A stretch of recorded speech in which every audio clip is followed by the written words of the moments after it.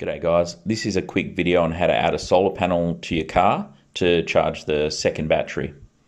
So if you've got a car or truck and you have a second battery, there's a fairly easy way to add a solar panel into the mix. Generally, your first battery, your starter battery we'll call it, is connected to the vehicle's alternator.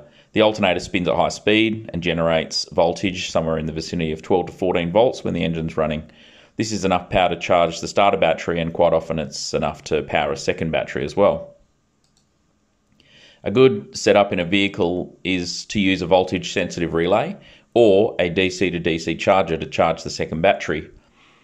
With the voltage sensitive relay, if you're using one of these, it will allow anything connected to the auxiliary battery to operate until the second battery drops below a certain voltage, let's say 11.8 volts or whatever.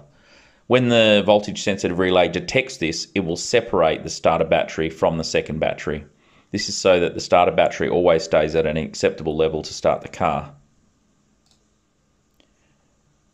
If you're using a voltage sensitive relay, it essentially cuts off that power to the second battery and allows the starter battery to be fresh and the auxiliary battery to keep running the item, even if it means its own depletion, until that item drains the auxiliary battery down to its lowest point.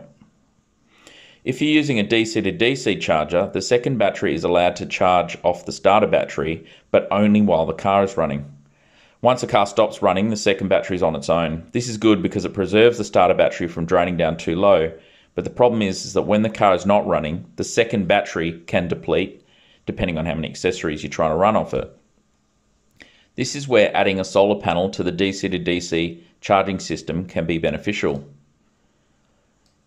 If your DC to DC charger has a solar input, you can add a solar panel to the system and let the DC-DC charger manage everything. But the two problems with this is solar compatible DC to DC chargers are expensive, and you might already have a DC to DC charger system in place without solar compatibility. And that's where the changeover relay comes in. A changeover relay is simply a 5-pin relay. For most cars, 40 amps will be sufficient. So just an example, like watts equals volts times amps. So your solar panel size divided by 12 will be the changeover relay size that is required. For example, a 200 watt panel, which is pretty common, divided by 12 volts equals 16.6 amps. But we round that up. Our minimum would normally be about 30, but you want to go up to a 40 just in case. There's no penalty for running a 40 amp relay, even though the panel probably only requires 16 amps. The anatomy of the changeover relay is pretty simple, as it has 5 pins and they're all labelled in this fashion. So you've got pin 30, 87, 87A, 85 and 86. Pin 30 is connected to the input of your voltage sensitive relay or your DC to DC charger.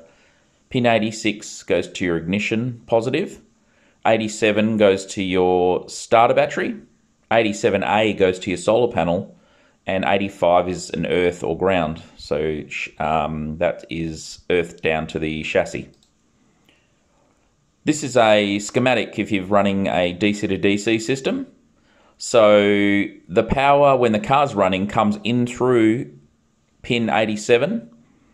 The relay can sense that the vehicle ignition is on, so it will use pin 87 as the input, and it will output that power to pin 30, which will run into your DC to DC charger and charge your second battery.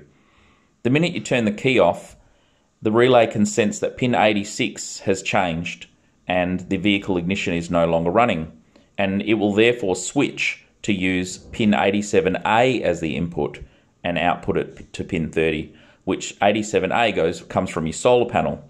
So that's good. If you turn the car off, your solar panel starts charging your second battery, and while the car's running, you want the alternator to charge the second battery because it can provide more power, and you can drive along and have the second battery charging at a faster rate.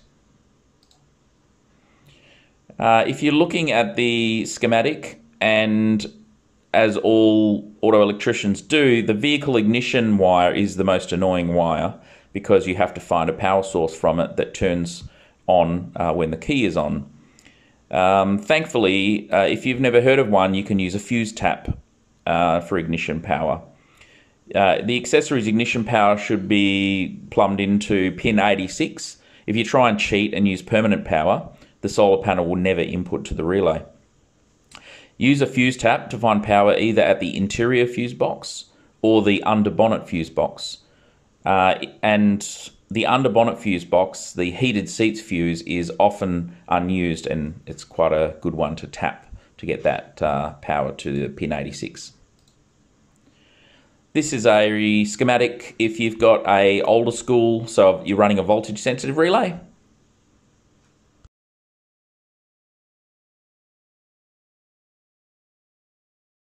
The schematic for the voltage sensitive relay is very similar to if you're running a DC to DC charger. However, there's a small difference. So you'll need to run a solar charge controller in between the panel and pin 87A. That's to regulate the voltage moving between, it'll go in through 87A, come out of pin 30, it'll run through your voltage sensitive relay that's in place already, and it will charge the second battery. Should the auxiliary battery drain down, if it's at night time, for example, and the solar panel is off and the auxiliary battery drains down, the voltage sensitive relay is still in place, and it will sense through pin 30 that the solar panel is connected, and it will allow the solar panel to continue charging the auxiliary battery till the sun goes down. And then once the input from pin 87A, which is the solar charge controller, once that source stops, so once it's dark, then the voltage sensitive relay will continue to do its thing until the auxiliary battery drains down below a certain voltage, and then the voltage sensitive relay will disconnect from the relay.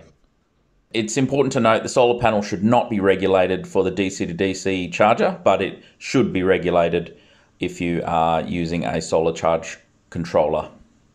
And the solar charge controller should be in between the solar panel and pin 87A. Anyway, that is it. Thanks for watching. Please subscribe if this was useful. Buy me a coffee. The link's in the description. Thank you.